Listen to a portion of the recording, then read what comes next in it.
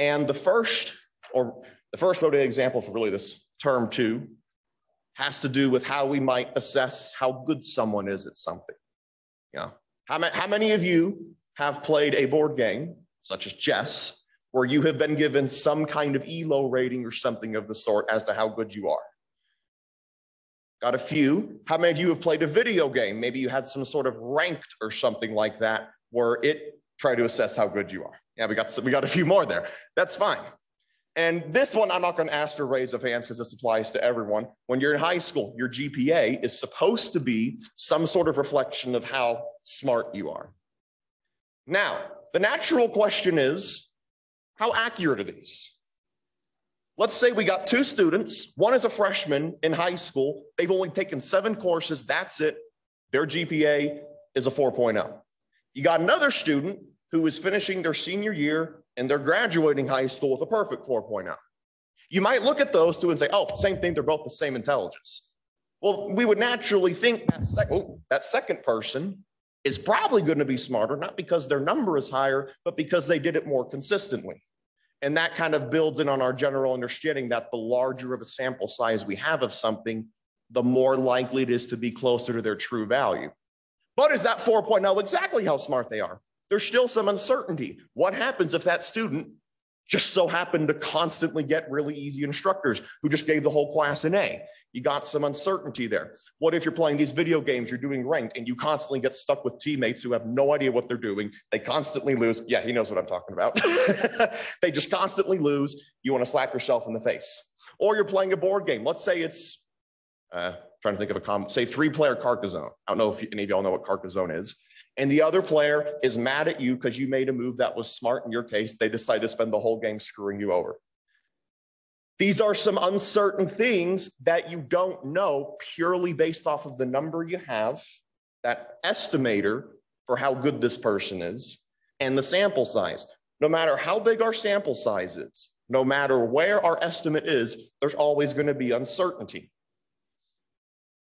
Now, on average, you might expect someone with a 4.0 at the end of their senior year to be smarter than someone with a 3.9. But there is a chance if you gave them both the same test, the 3.9 might do better. And that's because there's some uncertainty with that, not only in how correct this estimate is, but the actual test they had in question. To really illustrate that concept, the polls, previous presidential election, the polls, they were better this time. They weren't great, they were better. Y'all remember back in 2016, the polls in the Midwest were a complete and total disaster. They had Hillary Clinton up by 7 points in Wisconsin. Everyone's like, oh, even if there's a terrible polling error, she'll still win it. And then she lost it by less than a point. And that happened all across the Midwest. And the reason why was because there was a lot of uncertainty. And so the concepts I'm going to discuss to you in this lecture, along with as we get further along into confidence intervals and sample means, you'll hopefully get a better conceptual understanding of where these uncertainties in our estimators of skill come from and what you can do about them. So let's go ahead and begin. Here we have our first definitions. You see I pre-typed them out. Should be very easy to read. If I zoom in, you won't see the right-hand side, but hopefully should be able to read that. Now, those examples I all gave, whether it's your ranked score in a video game, your ELO in a board game, or your GPA in real life, all of that is a sampling of everything you have done. And by that same logic, the polls, when they did the polls back in this previous 2020 election, which were generally pretty good, and the ones in 2016, which were generally trash, they were supposed to be a random sample. In our formal definition of a random sample, we have some sample size n. It's the same n that you're used to from before. And our population is sufficiently large so that every element is independently from the same population. So I'll give you a second to write that down. Pull this up. Now, I could just take people in this room and just randomly start picking y'all, and that's it. That's just boring. Usually, no matter what type of poll you have or ELO you have or whatnot, it's going to be something more specific than that.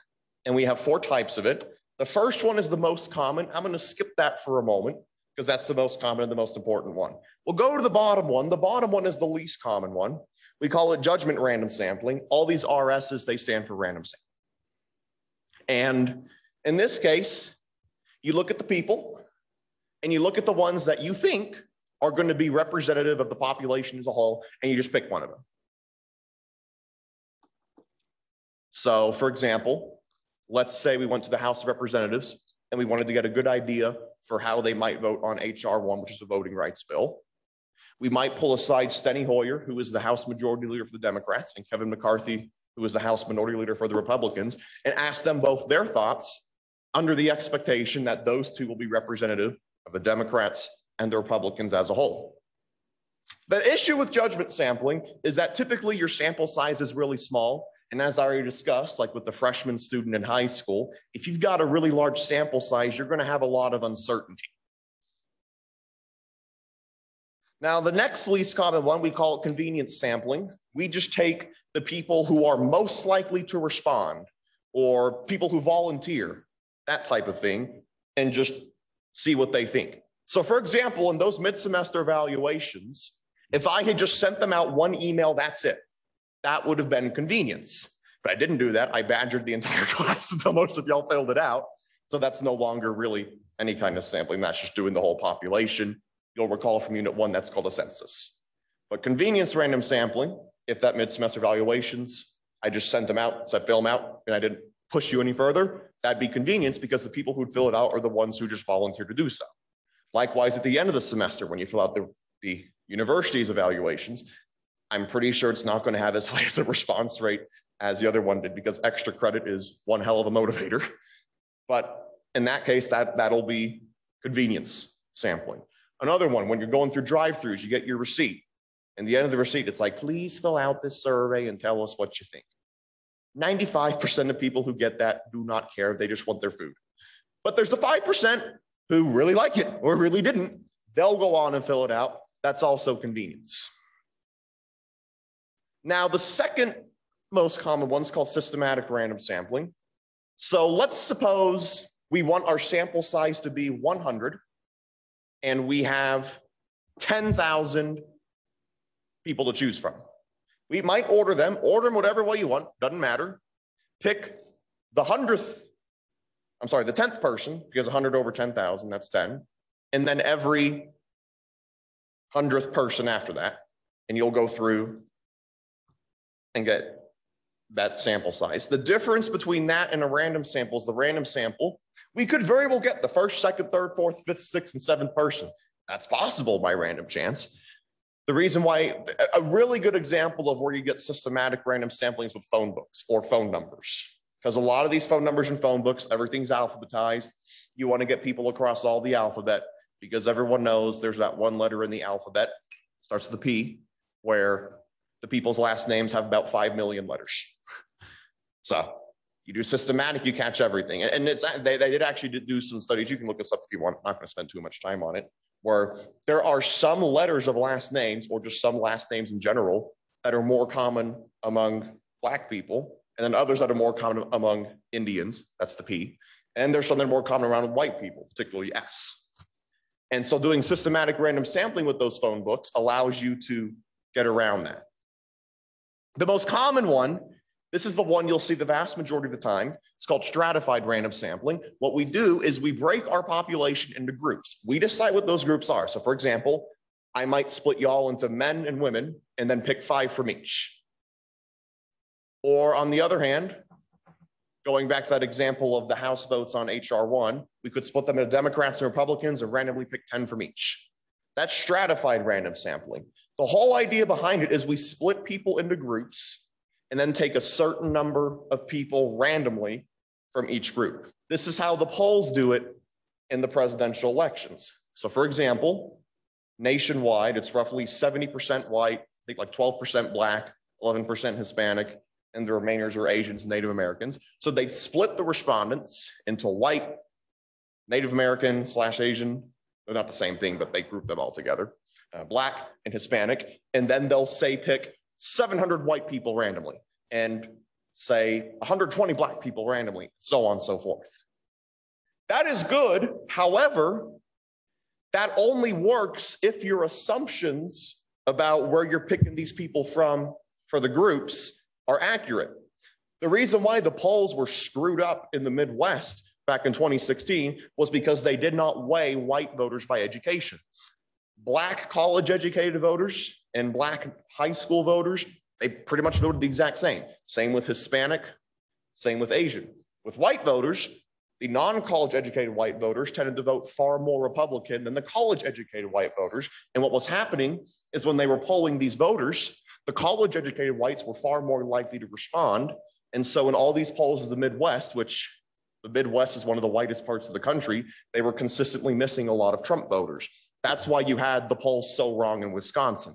Whereas this time around in 2020, they actually weighed it correctly by education. And that's why in Georgia, not only were the polls right for the presidential race, they were dead on for both of the Senate runoffs. And so the important takeaway there is that if used properly, and if you have the right assumptions, stratified will be the best.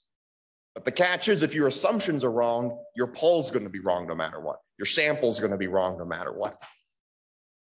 Going back to that GPA example, if we are assuming that the student at their senior year, if we're assuming their classes were across all the difficulty levels, some easy, some hard, most in the middle, when in fact all they had were easy ones, you're going to get the wrong result no matter what. So before I continue, are there any questions about these types of sampling? All right, well, in this case, let's just go straight to an example so you can work on it while it's fresh in your mind. I believe it is right up here. Here we go. So here, you've got 4 different polls or samples. And what I want you to do is identify for each of these which type of sampling method was used. You'll see this on the practice assessment. You're going to see this on the assessment itself. So I'll give you about a minute or two to figure these out.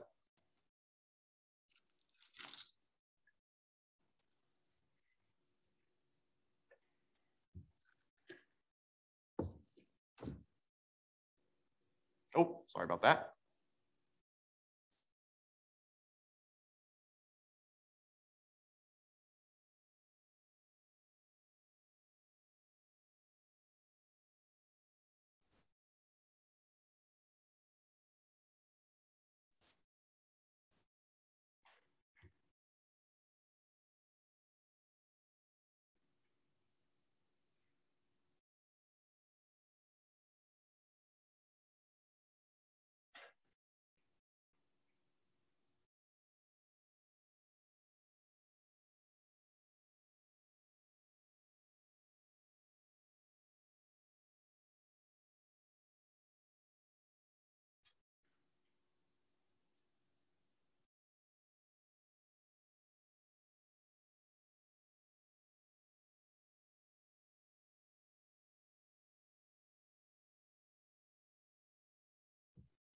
All right, does anyone need more time?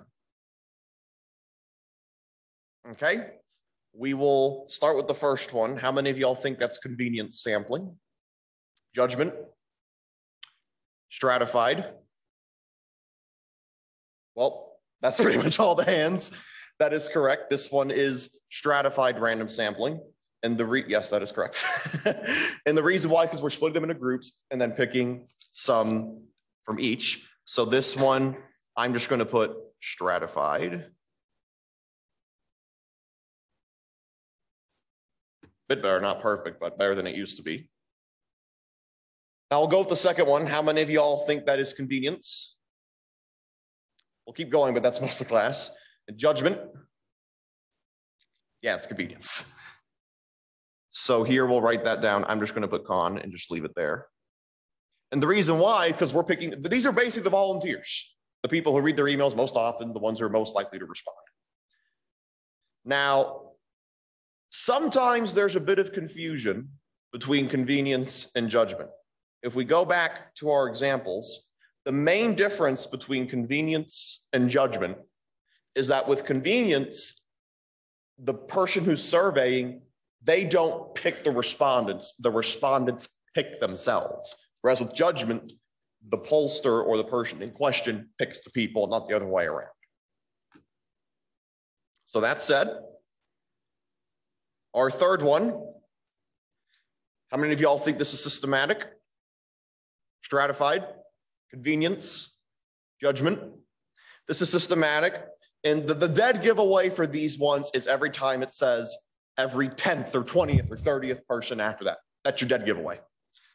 So in this case, this one will be, come on, there we go, systematic. I'm just going to put SYS.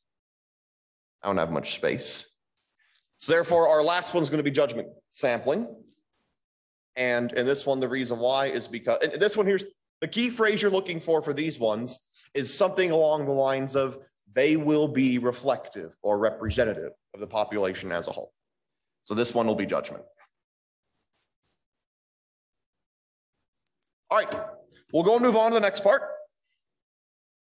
You're going to see this pop up on the assessment. You'll see it on the practice assessment. So you better get familiar with this. So let's move on to our next part. So let me scroll just a little bit. Now, you don't need to write down the X bar and the S thing because you've seen those before.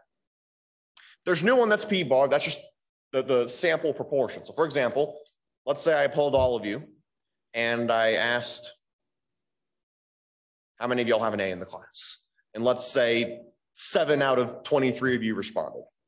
Then the population or the sample proportion would be 7 out of 23.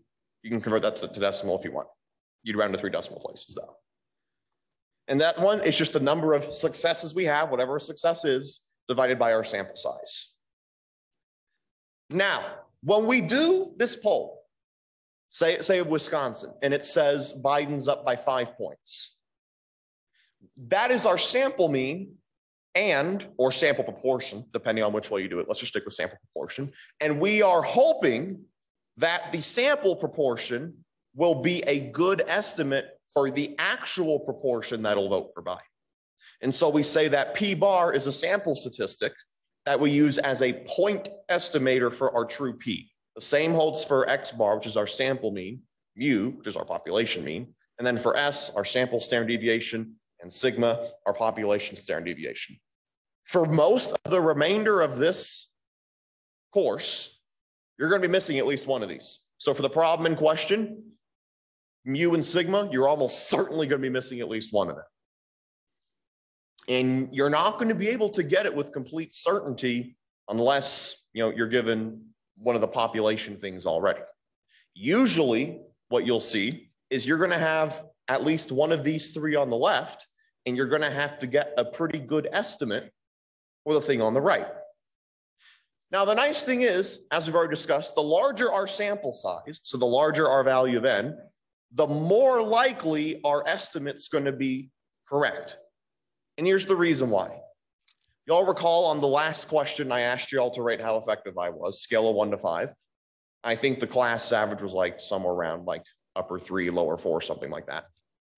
Let's suppose I picked just 5 of you and I took your 5 numbers. It's theoretically possible all of those could be 5s, even though that's quite a few decimal points away from the actual number. On the other hand, those could all be 2s. That's even further away.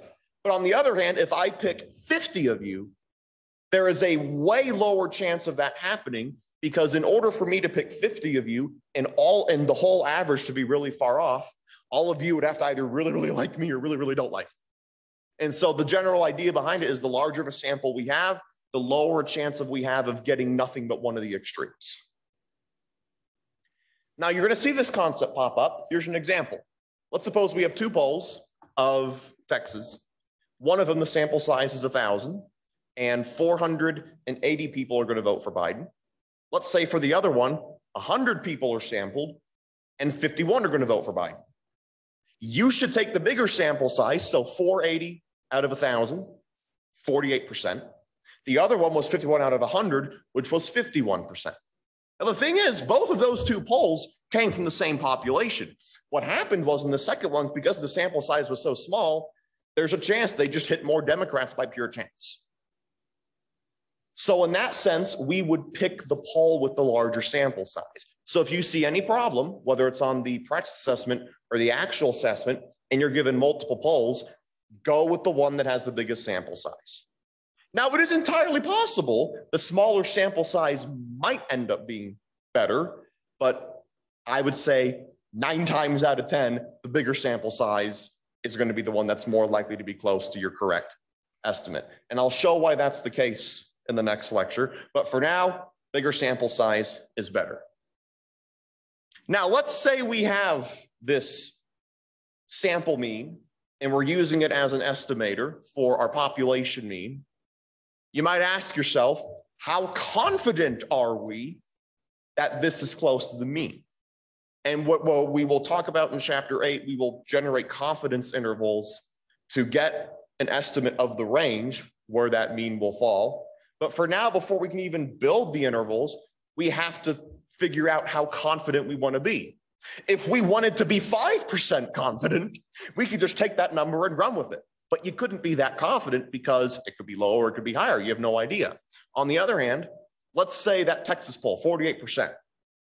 Let's say I said, okay, Biden's number will be between 46% and 48%. I can be more confident in that because my interval is wider. Now, let's say I say Biden's going to be between 44% and 52%. I can be like 100% confident in that, but only because the interval is that big. That's not really telling us anything, though, because the interval is too big. And so we have a bit of a trade-off. The bigger we make our interval, the more confident we can become. So you could say range, if that helps with a different thought process about it. But the more confident we become, the wider of possibilities we allow, and therefore the less information we convey. Now, there is a relationship between how confident we are and how wide our range of possibilities is. And we use this through what's called alpha, and I use rho. And here are our definitions.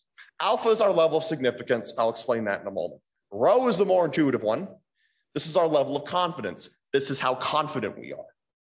So if I have an interval for Biden, let's say it's 45% to 51%, I can be very confident in that. And yet that interval also gives us something pretty useful. It's saying Biden's very likely going to lose Texas, but there's a chance he very well might win.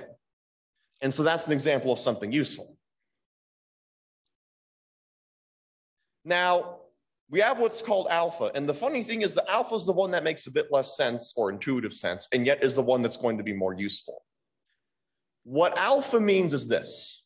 Here it says level of significance, but to put it in English to where it makes much more intuitive sense, alpha is what we assess to be the chances that we're wrong. So for example, let's say that I'm 95% confident that Biden's going to get somewhere between 45 and 51% of the vote in Texas. Then there would be a 5% chance that I'm wrong and he's outside of that interval. Now, on the other hand, let's say I was 20% confident that Biden would get exactly 48% of the vote. If that 20% confidence is correct, that means there's an 80% chance that I'm dead wrong. And so in that sense, the more confident we are in something, the lower the chance that we're wrong. But this is in terms of math. That's not a life hack. You don't get to be more confident in your grade and suddenly it goes up. That's not what I'm referring to here. We're referring to our estimates. Now, conversely, sometimes if you go into these board games or video games or whatnot, oftentimes just being more confident in yourself, you might do better. You don't get shaky. You don't get nervous. You don't make the same mistakes. But that's a conversation for a philosophy class. This is a math class, so we're going to stick with the math. The relationship between these two is that our alpha and our rho, so our level of significance, which is the probability of us screwing up, and rho, or how confident we are, they have to be 1. As you can clearly see, if we increase 1, the other's got to go down. As we get into chapter 9 and chapter 10, we'll give a better definition of alpha. But for now, the one we're going with is alpha is the chance that we've screwed up. So for example, where'd my mouse go? Here's my mouse. Let's say I give the estimate of the true difficulty level of this course as being somewhere between 3.2 and 4.2. And let's say I say that with 90% confidence. In this case, Our 90% is our rho, which means our alpha has to be 10%. So there's a 10% chance I'm wrong in that the difficulty level is outside of this. Now you might ask, where in God's name did these two numbers come from? For now, we're not going to worry about it. For this lecture, I'll just give you the numbers. But as we get into the next two lectures, you're going to start computing these numbers and using the formulas to get them. But for now, I think it's more important to explain the concept of them because there's no reason for me to ask you to compute something if you don't even know what you're computing. How can you compute something and have no idea what you're doing? So concepts first. Now, a few misconceptions involving some of these. Some people might think, oh, alpha and rho, can't their difference be zero? If the sum is 1, can't we take one off the other and get 0? The only way that can be the case is if they're both the same thing. And that's a simple mathematical proof, which is in the practice assessment number 2. But if alpha is 30% and rho is 70%, their difference is not going to be 0. Their product can't be 1 because they're both decimals. And there's a lot of different ways you can go around that. But as one example, there are a couple of rearrangements of this formula that you're going to want to use. One rearrangement is that alpha is equal to 1 minus rho. The other one is that rho is equal to 1 minus alpha. So that way it puts it explicitly so that if you have one, you can solve for the other. Unless it's one of these three, it's not a correct expression, or it's a useless expression. So you should be familiar with how to work with this.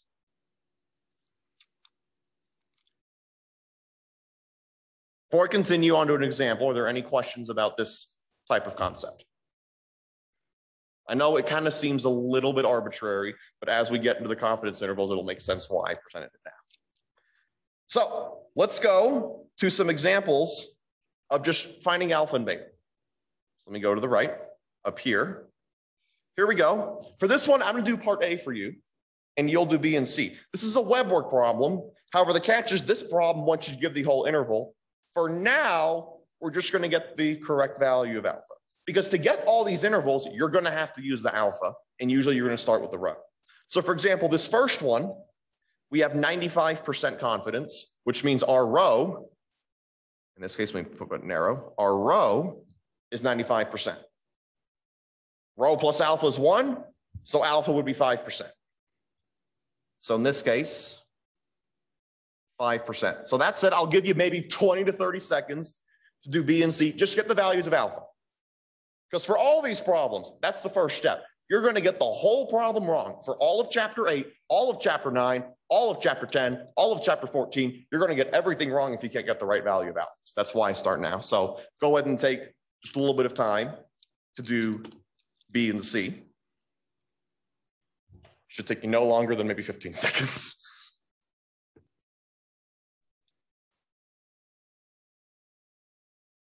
Maybe I should count to 15 in Spanish.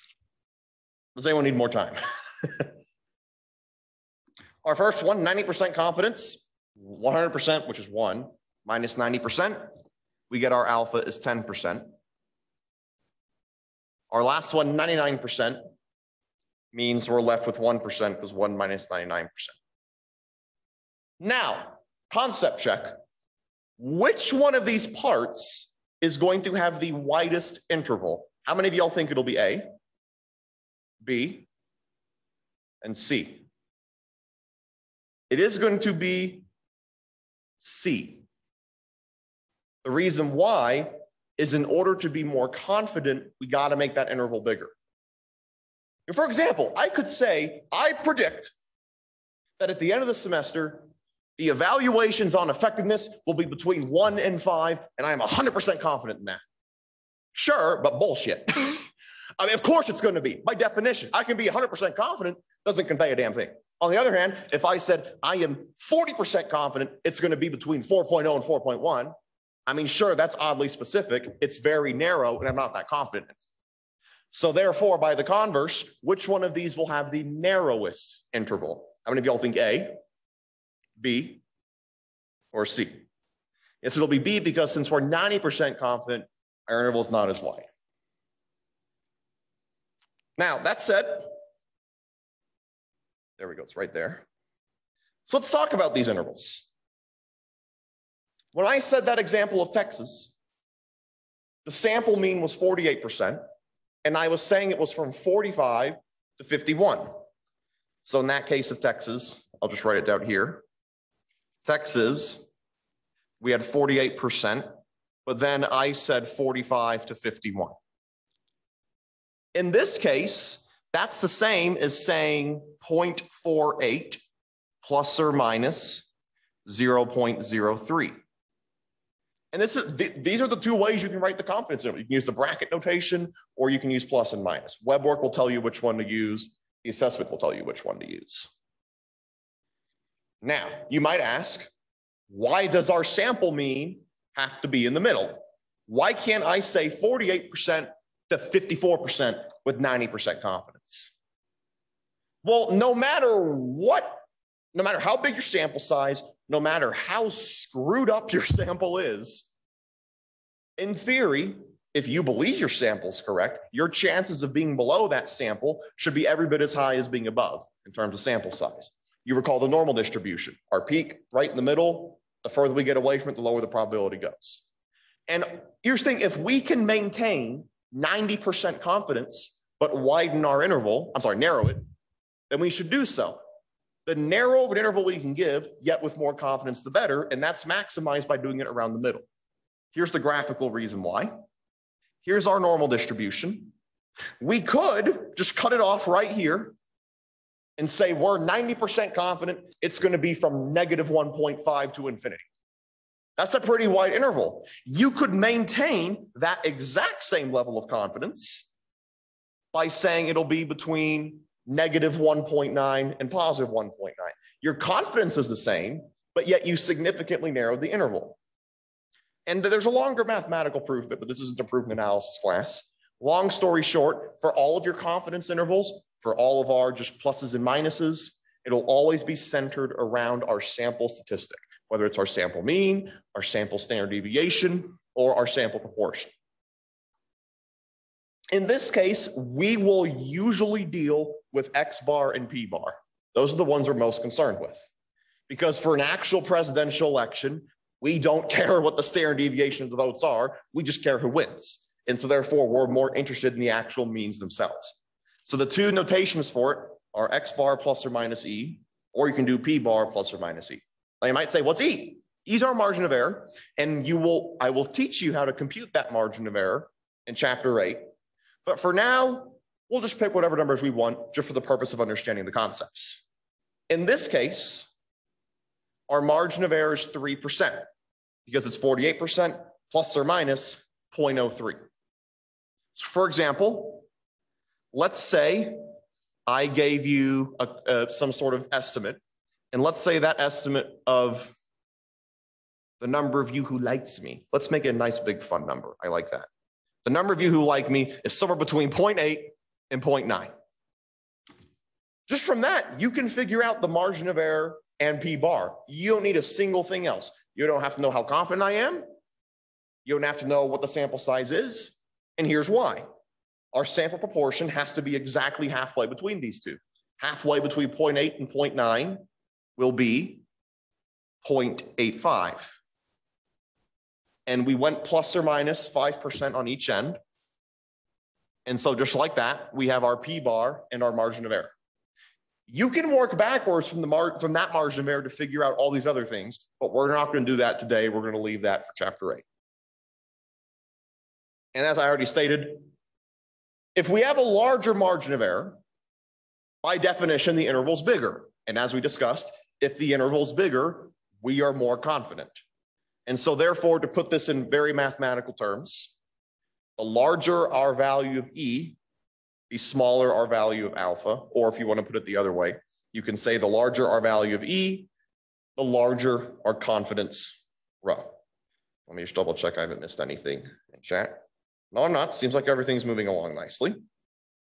So therefore, to give you the very formal formulas, let's suppose we have some interval A to B. Our X bar is the sum of A and B divided by 2, or it can be, P bar, same thing, doesn't matter. And then therefore, our margin of error E is our mean minus the low value. So in this case, this example I gave, the really formal one, Our A is 0.8. Our B is 0.9. We divide this by 2. 0.8 plus 0.9 is 1.7. Divide that by 2, 0.85, which is what we got by eyeballing it. Our margin of error is our P bar, so 0.85 minus our low, which is 0.8, which is 0.05. That's what we got by intuition. This is probably the one unit where it's easier to work backwards than forwards. I'll know from the previous ones it was harder to work backwards. This time it's the exact opposite. Working backwards is easier this time around. So we're going to start with the easier part, and then we'll get to the harder part. So here's a practice one, and you can solve this one right now. If you go home, you can solve this with what I've shown you. So here, I will zoom in just a little bit so you can see it better. So here you have a confidence interval. I want you to figure out what P bar and our margin of error E are. Should only take you about 30 seconds.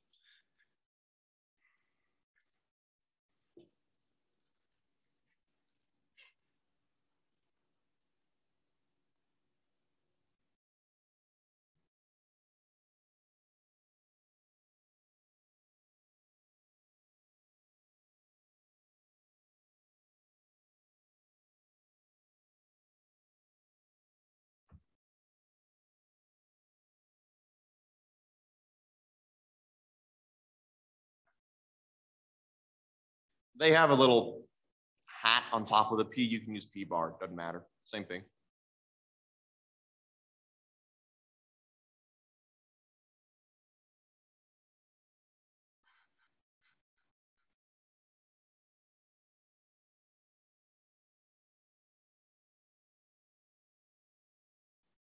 All right. Does anyone need more time?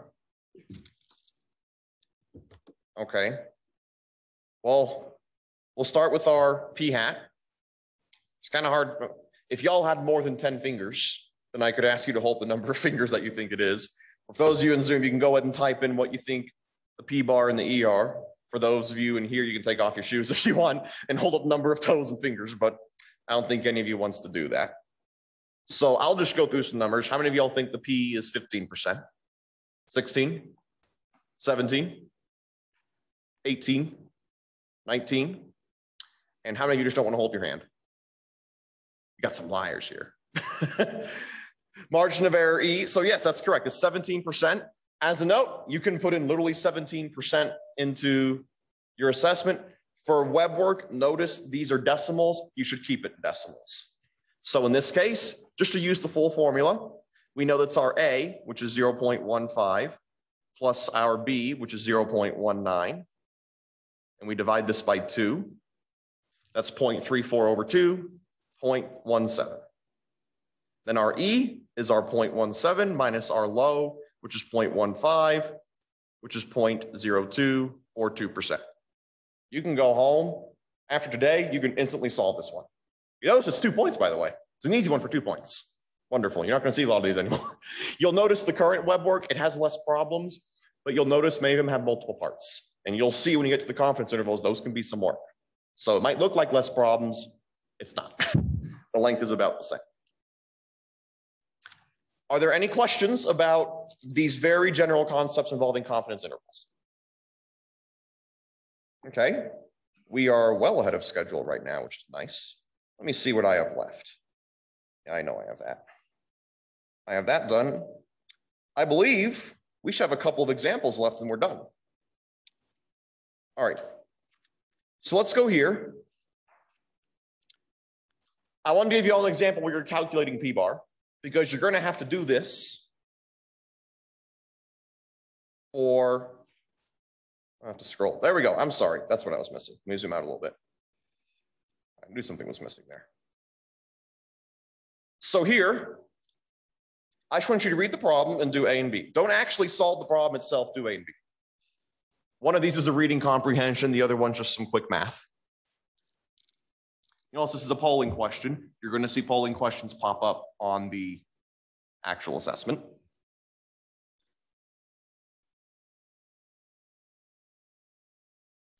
Important note, P is the population proportion. P bar is our sample proportion. Don't get those mixed up. If you mix those up, you're screwed.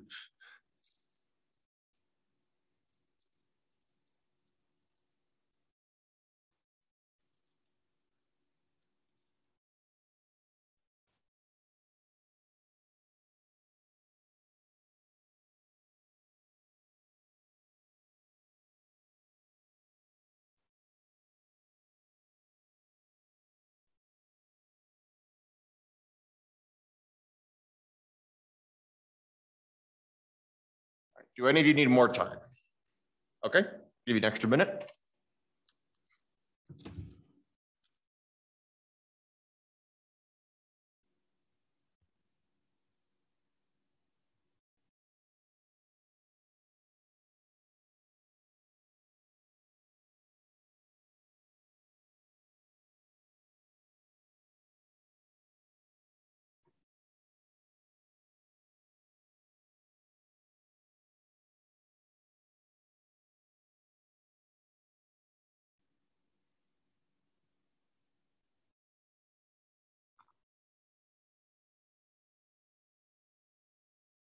All right, let's go over the answers. The first one, P is our population proportion.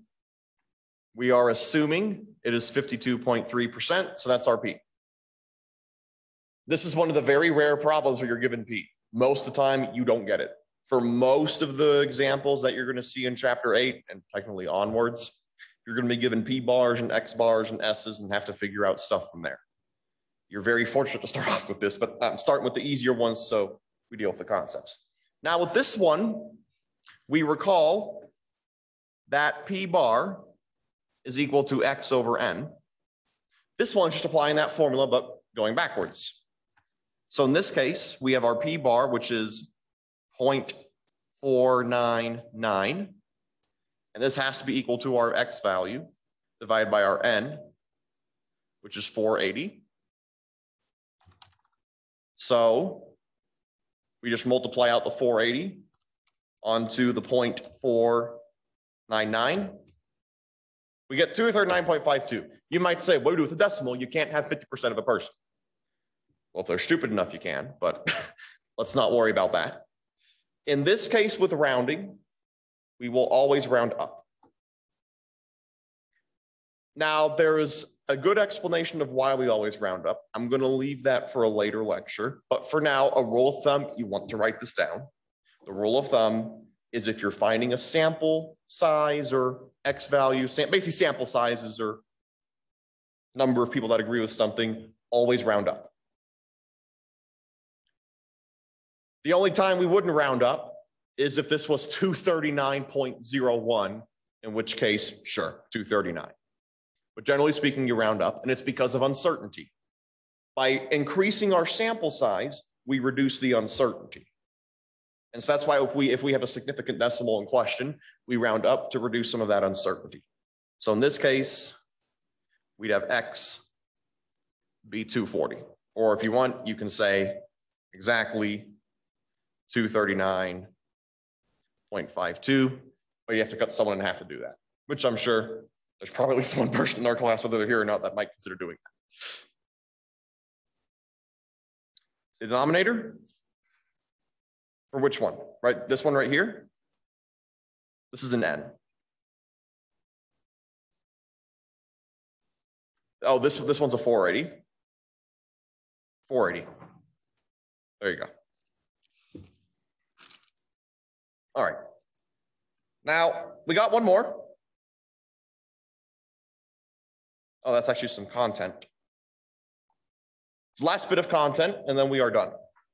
So we have these intervals, and natural thing is you got to interpret it. I have specified and emphasized very much so in this class, I'm going to focus at bare minimum every bit as much on interpretation as calculation.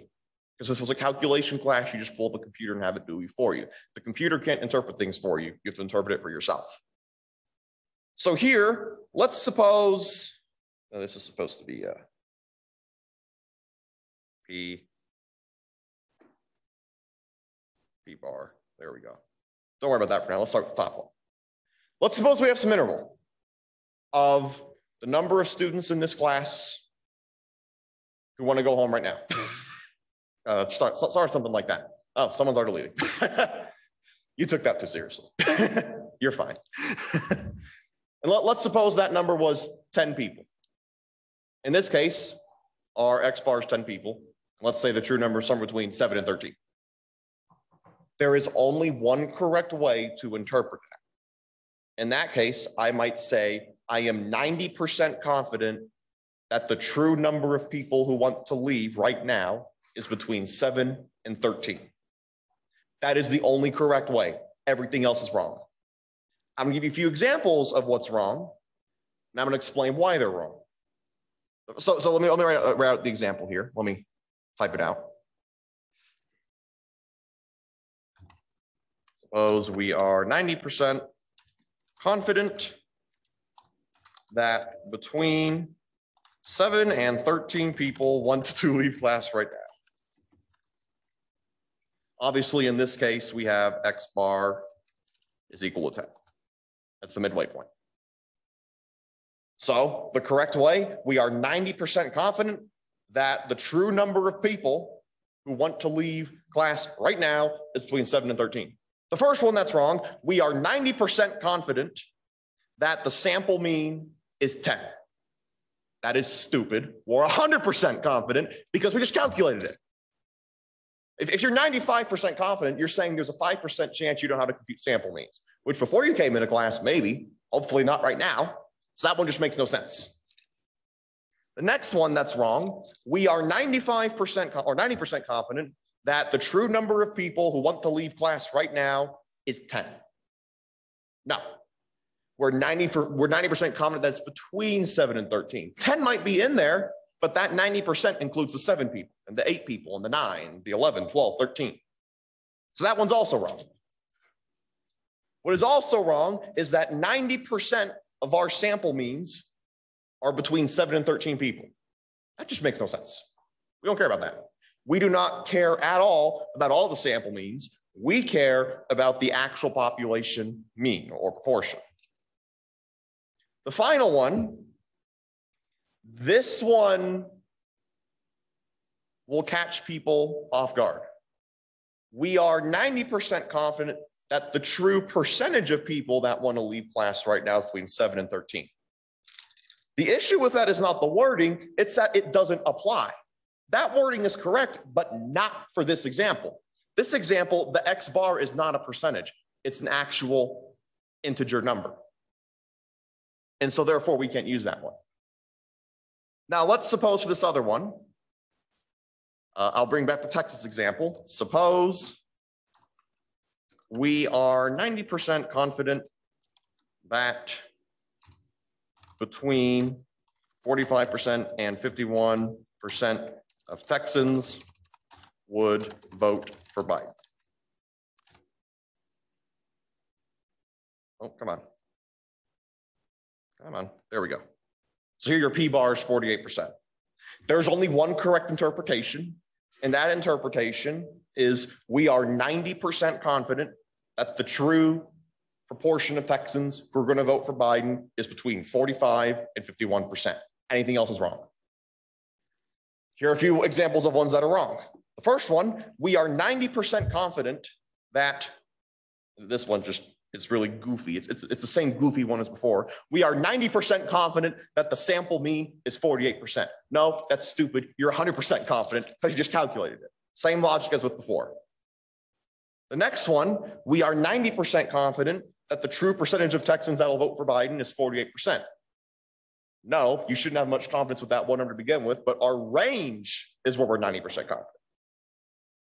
The next one is also a goofy one, where 90% of our sample means are between 45 and 51. We don't care about the sample means. We care about the actual population proportion. We do not care about all the sample proportions.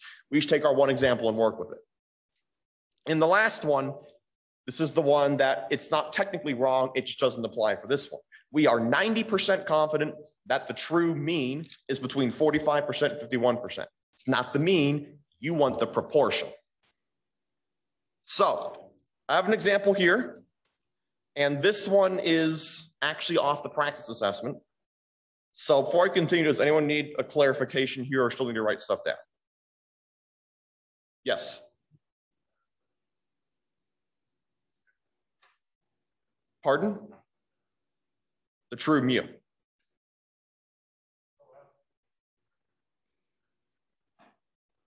Well, no, this one says, so you're saying the second to last one, so this one right here? This one right here.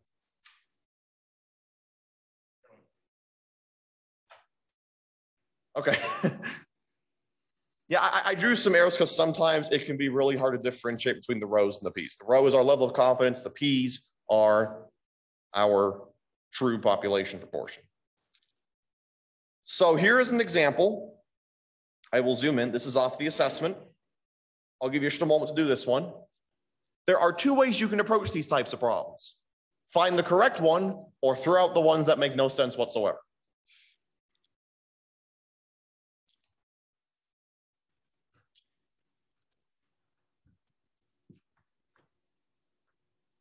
And what I recommend is that little list of examples of correct ones and incorrect ones. You should write that down. This is going to pop up multiple times on the assessment.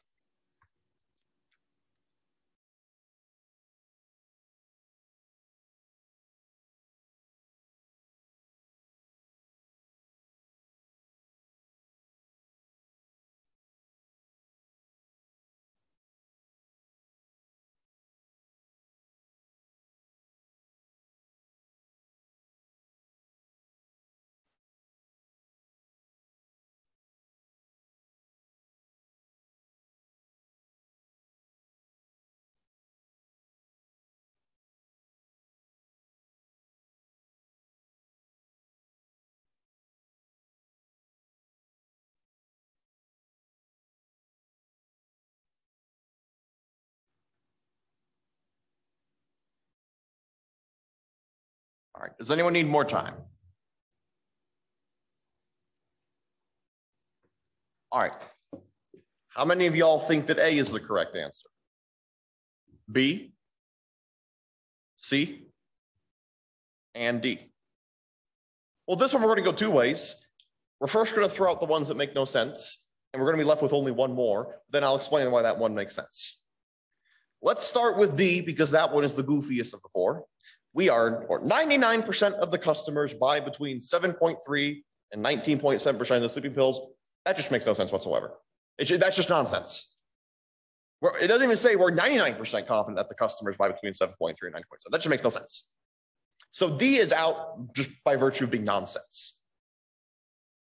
C is nonsense for the same reason. It says we are 99% confident that 7.3% and 19.7% of the sample buy sleeping pills. That just makes no sense either. We know what it is. The sample was 13.5%. Both those numbers are wrong. So that one's also out. And now A, we are 99% confident that 13.5 of them percent are on the sleeping pills. That's wrong. That's the sample mean. That is an example of the one up here where it said we are 99% confident that our sample means our sample mean. That's just nonsense. Yes, it is B. So, at least with B, why is B correct? Well, this interval is meant to estimate where our actual proportion is. Our correct answer has to have true proportion. Or if we were dealing with X bar, it'd have to say the true mu. So a true mean. If you don't see that true mean or true proportion, it's pretty much instantly wrong. That's the real shortcut. And part B is just really reading off what we already have here. We know it's between 7.3 and 19.7, and it says it's 99% confidence, so therefore it will be B.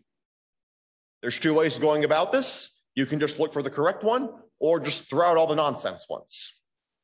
There's always going to be at least one of them that is so nonsensical you shouldn't have to look at your cheat sheet to know it's nonsense. Pick whichever one is better for you. Me personally, I just look for the correct one. However, I have dealt with this for quite a while. There comes a point where if you practice something so much you're used to it. The way I learned it, and then the way I imagine many of you will learn it, it's easier to throw out the ones that make no sense first. It's kind of like with the in Unit 1, when you had what type of measurement scale is it? Two of those measurement scales applied to categorical. The other two were for quantitative. And the first thing you should have done was figure out which one of those two is it, because that immediately knocks out half the answers. Oftentimes, and you're probably going to get confused on at least one of these because it's a lot of words and it's a lot of numbers being thrown at you. If you're able to immediately get the right one, that's great. I would probably recommend knocking out the ones that are the ones that make the least amount of sense.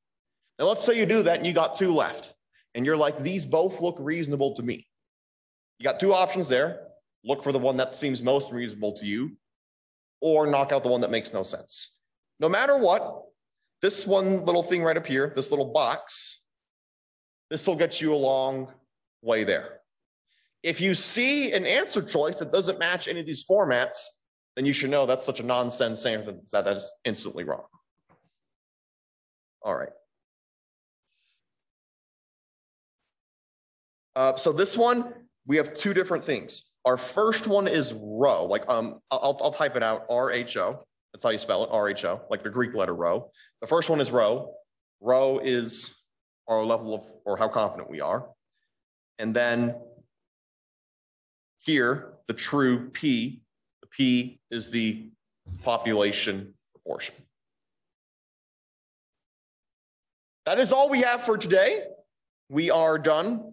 If you have any questions about any of this material, feel free to stay after and ask. A final note, I have moved all of the evening office hours forward by 30 minutes because there are a few people that said they have stuff around 8 p.m. or so. So hopefully that 7:30 to 7:59 part gives you a bit of extra time to work with.